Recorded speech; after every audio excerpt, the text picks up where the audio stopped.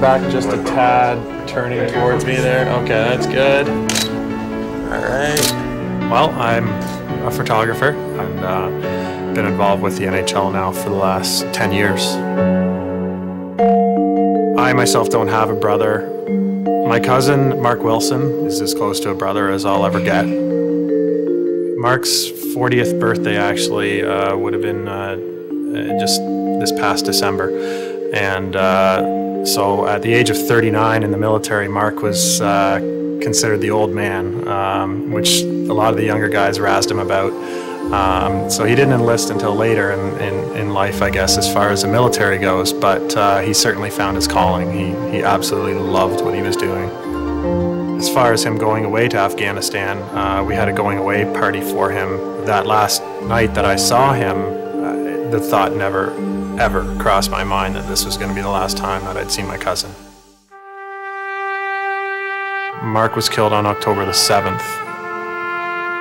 When we went to Trenton, Ontario, where Mark's body was flown back to, that night was an unbelievable night weather-wise. It was pouring rain, like the rain was coming down sideways almost, and it was like being in the eye of the hurricane, I guess. It just, you didn't notice the wet and the cold and the rain and the wind. Everything was calm, and you just felt so proud of Mark and who he was and what he had accomplished as we watched the other soldiers carry his casket over to the hearse. And just wanted to go over there and say to him, like, you know, I'm so proud of you. You did such an amazing job. Dave and I have known one another, I guess, probably about 7 or 8 years. So he explained to me over the phone his idea with the goalie mask, and right away I thought that's an awesome idea. With the Canadian mask here, the right side is called the Mission. Basically, you have the 3 Canadian soldiers sitting on their LAV with another Canadian soldier in the background looking through the binoculars with the Afghani girl writing her homework in school. Along the chin line here in the sand, along with the yellow ribbon, you have the poppies, symbolic of fallen soldiers in Canada and Remembrance Day. This side here is called the Memory, where you have the Canadian soldier leaning over to pin a poppy on the reef in front of the wooden cross erected in the Afghan desert, with the bagpiper in the background and the Canadian soldiers saluting. Here we have the American version of the mask. This side here, like the Canadian mask, this has the memory side, where you have the American soldier bending over in salute to his fallen comrade with the boots, the dog chains, the rifle, and the helmet.